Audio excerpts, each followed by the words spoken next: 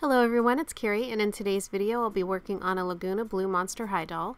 This is one of the lower priced dolls that I made for a recent convention, and as at the time that I'm making this video, she's still available in my shop, and the link is in the description box below.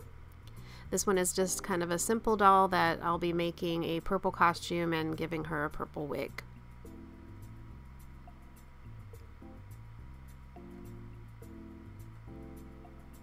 So I had a little bit of camera trouble, so I had to jump ahead with editing. So at this point, after giving her a few coats of Mr. Super Clear, I added the whites of the eyes to get the general shape, and then added the upper lid with black and the waterline with crimson red, and then started to define that a little bit.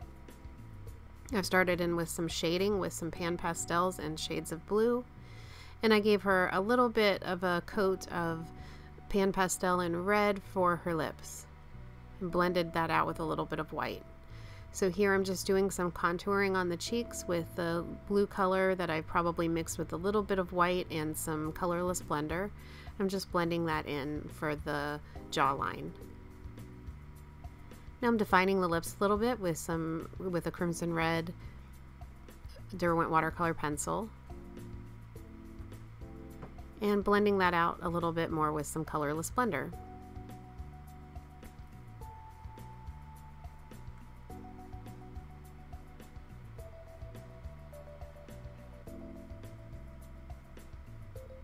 Then doing some black at the corners of the mouth.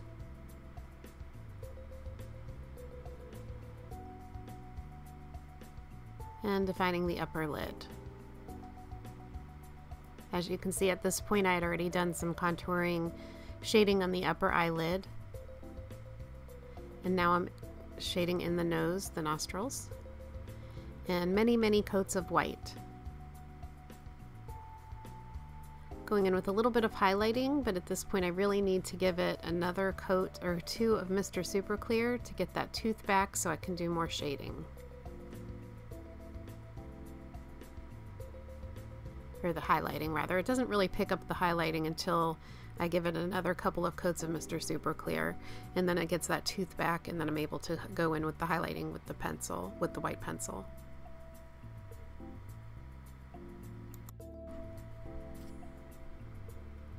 Added a little bit of blush in the upper eyebrow area and on the cheeks, and blending that out with some colorless blender.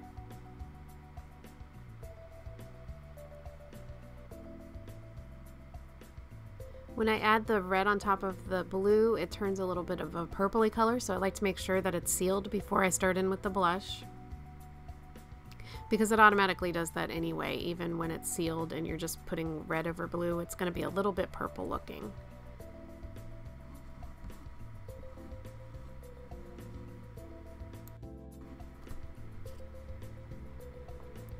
So now going in with the eyes, I'm using different shades of blue and sort of a turquoise green. And I just blend that all out. I blend them together and then I blend them in with a little bit of white. And then I usually add a little yellow, orange, or golden kind of highlight to the bottom. And now I'm adding some purple in, so I'm giving it a bit of a rainbow effect to the eyes. Blue, I think I went blue on one side and purple on the other, but I used many different shades of each.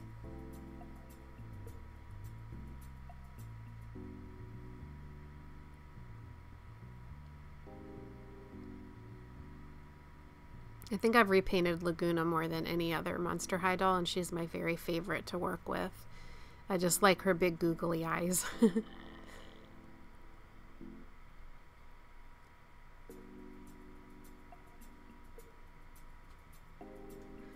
So trying to line up the eyebrows. As you can see, I always seem to do the right eyebrow a little bit further in than I need to, so I definitely use my Faber Castell eraser to erase and make sure that they're the right size and shape. I try to match them the best I can, but it's so difficult. Blending them out a little bit with some red pan pastel just to give that fade in look. And I also define them a little bit with some purple watercolor pencil.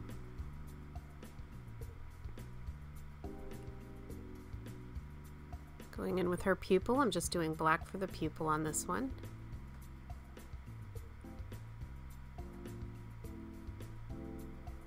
and adding some detail to the eyes. The longer I work on them and the more detail I add, the better they seem to look. I want to give them different dimension, different detail to give dimension and shape to them. I'm going in with a little bit of a line to make sure that it looks like she has an eyelid, and adding some more highlights.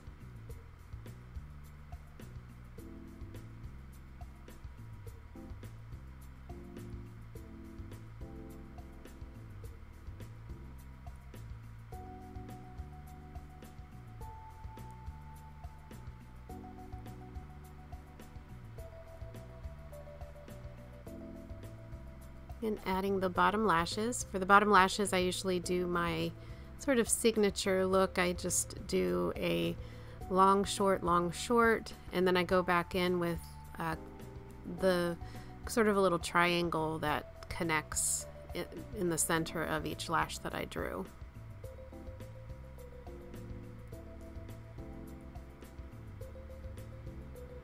Occasionally, if the character calls for it, I'll do a different lash, but this is my favorite style.